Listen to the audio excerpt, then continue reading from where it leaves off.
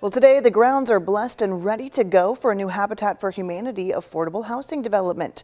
Along with the Legacy Foundation of Kentuckiana, the organization purchased land in the PRP neighborhood. They will build 40 affordable housing units. They've already built roughly 575 Habitat for Humanity homes right here in Metro Louisville.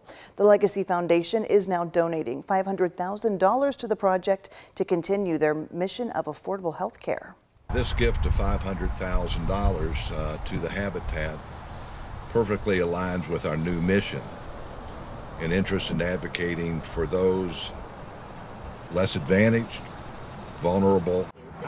Habitat for Humanity says already 30 families have been approved for the program, and they hope one of those families will be the first home buyers in Santa Fe Crossing.